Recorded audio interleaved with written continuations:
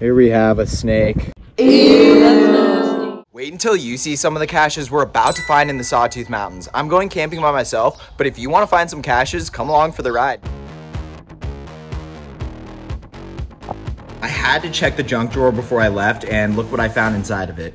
Definitely going to be hiding all of these along the way, so stay tuned to see where I can hide 2 nano caches and a fake rock.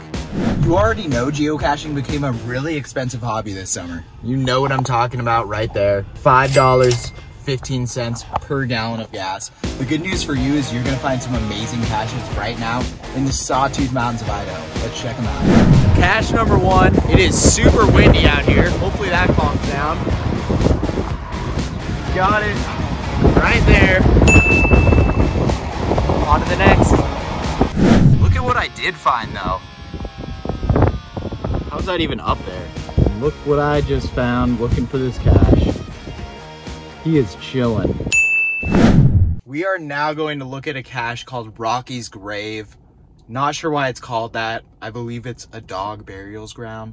I'm a dog lover, so let's go find this cache. Just gotta walk through this field of grass first, 300 feet. I think I already see the cross. Not just one dog burial, we have 4 dog burials. And right next to it, here's the geocache. You've got a ton of different stuff in here. On to the next. Wait until you see this earth cache. Massive cave. Let's go check it out. It looks like you can go pretty deep. Oh, just scared that bird off. Look how deep you can go. And these ravens, they are not gonna leave anytime soon. They're here to stay. I am now here inside of this cave. Who knows what we'll find? It's times like these I wonder if there's something wrong with me, that I'm down exploring a cave. How far does it go? So I went as far as you could see. I have a flashlight, but I'm not going any deeper. I have no idea how deep this goes, but I'm glad I got down here to explore. Can't believe this is an earth cache right here. So cool. After being in the darkness, I've seen the movie The Descent, and I am getting out of here. No thank you. That bird just scared the out of me. When I was climbing out, that bird flew right over me. Definitely aggressive. There's probably a nest here. Feel kind of bad about it. On to the next. Something about exploring a cave worked up an appetite here. Consistency, that's what McDonald's brings you, consistency. 17 favorite points. The cache was not too crazy, but look how beautiful it is. Getting close to Sun Valley, I can see why it has 17 favorite points. It's really pretty. And the wind actually calmed down. Let's go find some more. The name of this cache is A River Runs Through It Sometimes. You can probably figure out why.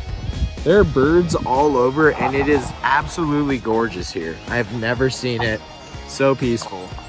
The hint told me to look up. That's exactly what I did. And look what I found. Right here.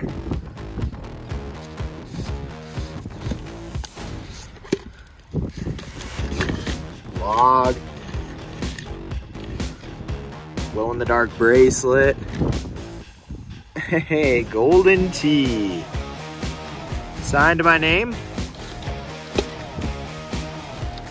And now I put everything back. Close it up. Hide it back where I found it. Logging it on the app. And I'm gonna go find the next. We're about 30 miles outside of Sun Valley. I'll see you there. Out here at the next cache, and I'm looking down here.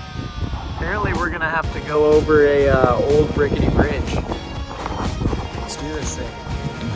Well, for those of you that didn't know, I I don't love snakes. I don't love them at all. And lo and behold, here we have a snake. I don't know what kind, and to be honest, I don't really care.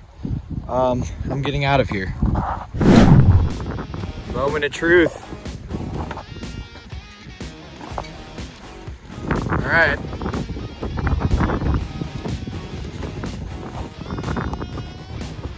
Well, this is terrifying.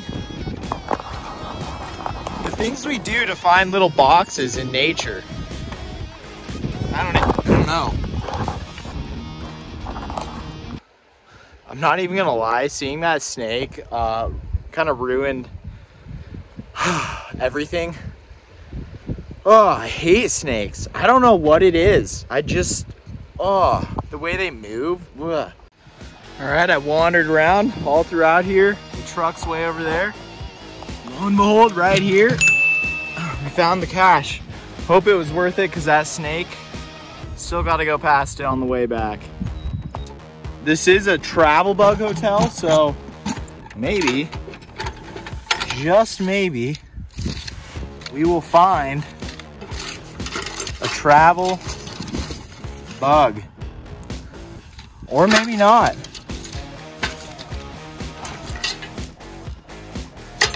Maybe not. Just one more walk across this old rotted wood bridge. And we're there. We are in Hailey, Idaho right now, just south of Sun Valley. One of those caches that is a lot easier than you make it. I was looking all over this. We're in downtown, so it's a high traffic area normally. For some reason, nobody's out. And I was looking all through here. This is where the coordinates led me. And this is why sometimes you have to search a little further away, because I was searching all around this mine cart, inside of it, and then I ended up looking down here, and that's where I found it. On to the next. 2 bridges in 1 hour.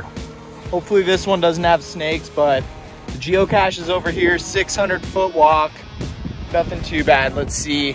The name of it is Now and Then, so we'll see what we find. All right, we have another bridge. It's gonna be down here somewhere. Gotta be careful. Woo! Definitely creepy. Hey, that's pretty sick. So we are under this bridge. I've spent so much time looking under here. I looked all the way up here. Couldn't find anything up there. Looked along the bridges, could not find anything. I've been here for almost 20 minutes. Was about to give up, and then I looked right here. TFTC. We got the cache. A lot harder to get than it looks. You gotta stick your arm way deep in there, and it's even harder trying to film all this, but I appreciate all of you watching. I think this might be the last cache. We might do one more and then look for a place to set up the bed tent, but day 2 tomorrow. See you there. The neighbors' dogs are not stoked about it, but last geocache of the day. It's at a library. And there's the law.